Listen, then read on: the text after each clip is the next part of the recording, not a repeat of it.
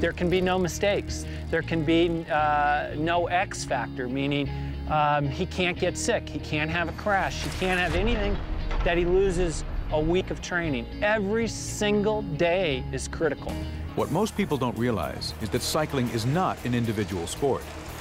Basically, cycling is a marathon combined with chess, combined with NASCAR. Lance Armstrong can no more win a stage race alone than a football player can win a Super Bowl by himself. Jim Uckwitz is former director-chief of Lance's Motorola team.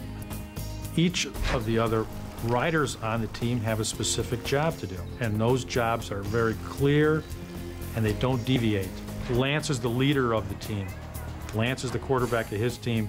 Ulrich is the quarterback of his team. Basso is the quarterback of his team.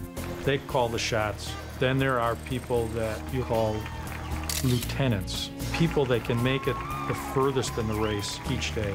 He would be the last rider to give Lance some shelter in the last mountain of the day. You would not use Lance in the race until that moment, because he needs to be good in the final moment when the real race for victory happens.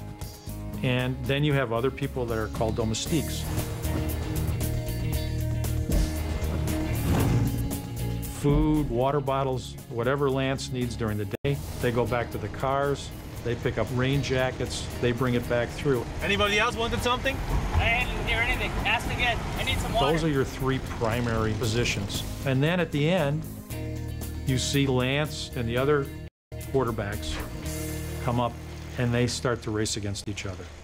And that's the real drama in professional cycling, when those 12 or 20 survivors are up front and they're just doing everything they can to win that race that day. At the end of a pro race, the guy who wins the sprint isn't the guy with the most speed, it's the guy who's not tired.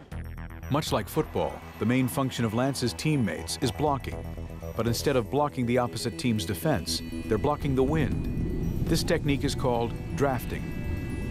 The ideal position in a group for the team leader is in the third or fourth position, where he'll only need to expend 75% of the effort of the first rider.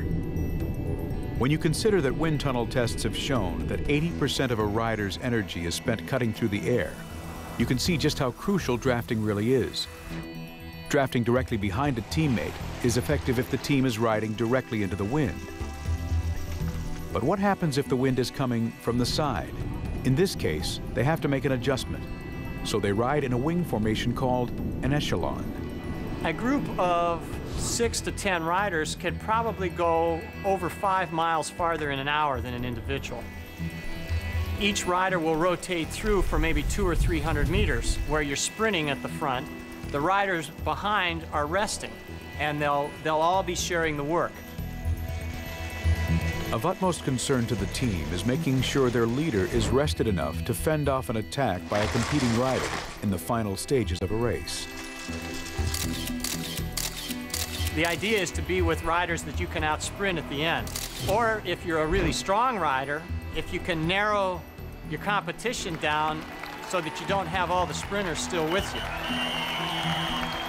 Tactically, what's happening in bike racing, it's like if one of the fastest runners that wins the Olympic gold medal in the 100 or the 200 or the 400-meter dash could follow in the footsteps of the guy in the marathon and save enough energy to come into the last 200 meters still there. And at that point, no matter how tired the sprinter is, if he still had the energy to be there, you can imagine what he would do to the marathon runner in the final 100 or 200 meters. He would basically beat him by 50 meters. The thing I've always enjoyed the most about cycling is that the strongest rider doesn't always win. It's generally the smartest rider. This battle of the team leaders is where the rubber meets the road. It's where the mettle of a cyclist is tested and true champions emerge. Eddie Merckx, Bernard Hinault, Miguel Indurain, and now, of course, Lance Armstrong.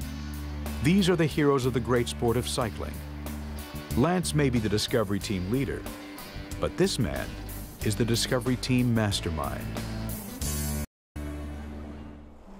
Johan Bruneel is probably one of the smartest guys, the cleverest tacticians that ever rode the Tour. Johan Bruneel director sportif of the Discovery Channel Pro Cycling team, boasts an impressive riding record. A career high point was setting a record for the fastest stage in Tour history, 30 miles per hour. In his job as director, he dictates tactics and strategy to the team via radio. Lance Armstrong, having seen these conditions go from absolutely miserable to abysmal, some of the worst of the year so far, and so much rain has fallen, it's making the communication very tough between the team directors and the riders. Well, he's giving him a new earpiece there, Bob, but how on earth do you put it on it in conditions like this? I know. What do I look like, Houdini or something? In fact, Lance and Johan even raced against each other in 1995. It's these former competitors that have become not only friends, but accomplices. There's absolutely no doubt in my mind that if Johan hadn't been Lance's director, he wouldn't have won his first tour. There are probably several of his tours he wouldn't have won. Very good, Lance, very good. Come on, very good, looking good. With riders from 15 countries on the Discovery squad, the fact that Johan speaks 6 languages fluently proves an invaluable communication aid. Have the courage, ja, kijk, have the courage. Vamos a ver lo que hacemos. Déjame... wat is die, Barry? Yes, stop. Alles in orde, ja? Ga je zien aan de finish, hè? Salut, hè? Okay, ciao. There's a lot of information coming into the car, which tells us who's ahead, how many seconds the breakaway has. Okay, so 5 riders left in the front now, 5 riders left in the front with Chechu. I have to make sure that they know the course. Tell them what's coming up front. A lot of water flooded. The road is flooded, like 3 to 4 kilometers ahead of you. In the big races, we have also TV in the car, so that's another device where we get a lot of information on. I just try to put myself up there and think how I would do it to be as economic as possible and just save everything for the final. I think he's the best in the business. We were linked up, six years ago for absolutely no reason. It's just one of those times in history when somebody comes along in your life and makes a huge difference. Motivator and mastermind, Johan Bruneel is without a doubt one of the all-time great directors in the sport of cycling. But long before Johan, Lance had another director sportif that was a little closer to home. When he was 10 years old, he was running in 10Ks. And not only just showing up for the race on Saturdays, but during the week, he was running and training. I would map out a 6.2-mile course for him, and he would train during the week on that course. He started doing triathlons and was competing when he was 14 years old in triathlons.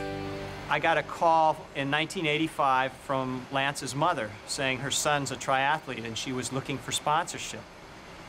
And I was just trying to be polite. I was thinking, oh, give me a break, lady. And I asked, well, what kind of results has he had? And she told me what his results were, and I realized that he was better on the bike. He was ahead of all the gods of triathlon, all the best guys, and he was 14, and I wanted him riding our parts. The first time I ever talked to Lance on the phone after I talked to his mom, and his 14-year-old triathlete, was probably the most arrogant, obnoxious 14-year-old I ever talked to in my life, and I thought, well, he's really talented. I think we'll sponsor him anyway and just take a chance. I would say confident, and other people would call it cocky, but I say that's what gives him the confidence to win. He wound up being the youngest world champion on the road ever at the age of 21.